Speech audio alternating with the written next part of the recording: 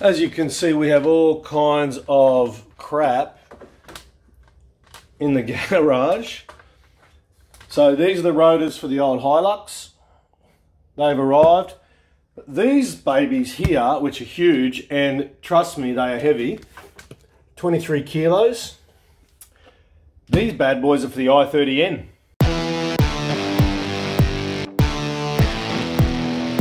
The school car has already done 56,000 kilometers and the rotors are bad. So I needed some new rotors, and to get rotors through Hyundai, it was, for the N was $1,200. Plus the pads, plus fitting. So I said no, and I did a bit of looking around, and there's not much aftermarket available at the moment for the N. But I stumbled across a forum and they mentioned a guy called Godspeed, and he's over in the UK, and he does rotors for the N. So believe it or not, these are from the UK, and I got them basically shipped to my door for half the price. $605 shipped to my house. I've got the pads ready to go, $189, so I'm already ahead of the game. Now I've just got to fit them, and that's the next stage. But let's have a look at these babies. I'm keen to see what they look like. So with the Lux build at the moment, there's a lot of stuff going on I'm meant to get into. But the way the car's operating, the brakes, I had to stop suddenly yesterday for a big semi, a truck. And they still stop okay, but it started to make a horrible grinding noise. Meaning, basically the pads are down to the end, and it's metal on metal rather than pad. A bit excited here. Whoa, far out. Whew, let's have a look.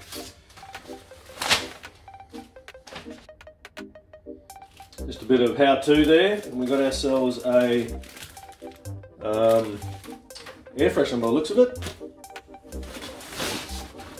Bloody hell. Look at the size of these. Oh my God. I mean, that's what's on the car. So this is Ian's pattern. Okay. His rotor. Look at that. 190 pounds for them, and it cost me 105 pounds to ship them. So the price is actually very, very reasonable. Hopefully they are a easy replacement. Sweet. So next stage, we've got to get them on. Ooh, yeah. We just need a 10mm spanner, 14 and 17mm spanner and sockets, some gloves, a breaker bar, ratchet, F-clamp, and a Phillips head screwdriver. I've got no jack stands available at the moment because they're underneath the Ningy Nugget project. But I'll take the wheel off and I'll slide it underneath the car. And I'm going to also rotate front to back with the wheels. And of course we're going to do a brake pad change and a rotor change on an i30N. We need to take the two bolts holding the caliper onto the frame off first using a 17mm and a 14mm spanner. Move the caliper to the side. Now we have access to the brake pads themselves, and we can see all the components there. We need to remove those, probably using a screwdriver or something to lever out the pads is good. And you can see how much meat that we have lost on the old pads compared to the new pads. Next we remove the caliper frame itself. Now that requires a 14mm socket and a breaker bar because those bolts, they are on pretty bloody tight. Once you've loosened them off, you can then remove the frame and you're free to go at the rotor. With the rotor, it's simply two screws at the front. They're on reasonably tight, but if you use some WD-40, they should unlock pretty well, and then remove the rotor. Put on the new rotor and do everything in reverse.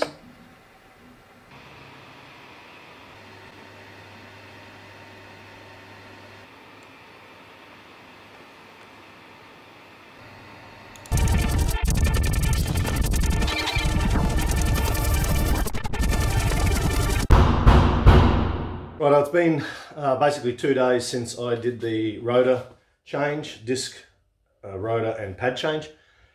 And unfortunately, I made a mistake, and I want to be transparent and honest with that. When I was doing the rotors, I'll show you, I assumed, and we know about assuming, so we've got the locating screw, and then that's for the wheel stud.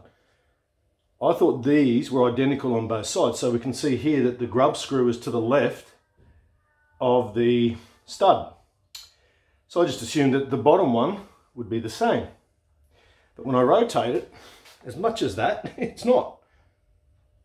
So in my haste to get the wheels done, I've actually put them on the wrong side. I thought the rotation might have been out. I didn't know why. All I had to do was turn the rotor 180 degrees. And I wouldn't have to do them again. So I'm going to have to go back this morning, won't be long, and quickly address that. I'm going to take them off, swap them over, and all should be good.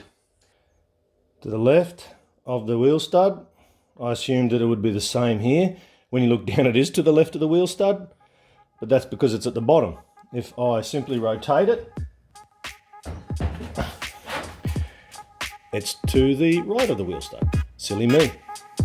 So now I've got to go and swap them because they're not on the right rotation. Next we've got to push in the caliper piston. That's pretty easy using a clamp. Then we have to screw the rotor back on. Pretty simple, line it up better than I did. Screw up the 2 screws. Next we put the caliper frame on, and that's 2 bolts top and bottom, the 14mm bolts behind the rotor on the upright. Then after that, the pads go in, and then once the pads and all the ancillary stuff is in, we then slide the caliper on, tighten them up using the 14 and the 17mm spanners, and she's all done. Yeah, so there you go. It wasn't too hard, it's not too daunting. Basically in total, 8 bolts, 4 screws, and everything comes apart. It's just like a jigsaw puzzle. Pull it apart, take out the old pads, put in the new pads, put all the ancillary things on, the little clips and the backing plate. Take photos if you're not sure. Clean it all down before you do it, and wear some gloves, it's probably the best. Breaker bar is really handy, so that's that nice big, actually it's down there on the dinghy nugget, to get in behind there, or a very good sturdy, maybe a 3/4 inch or 1/2 inch, sorry, ratchet might do it. But yeah, so I hope you enjoy that. Now look, I want to put the word out there. I'm going to put the email address across the bottom, or you can message me in the comments. If you have a project that you are currently working on and you'd like to show it, because I know we all get proud of what we do, drop us a line, send us some information, and I will endeavour to mention it in a video at the end and put up some images and pictures. I do have a follower at the moment, a subscriber who is working on a motorbike project, got inspired by us. A big shout out to Miles. I put some pictures up here of Miles's project.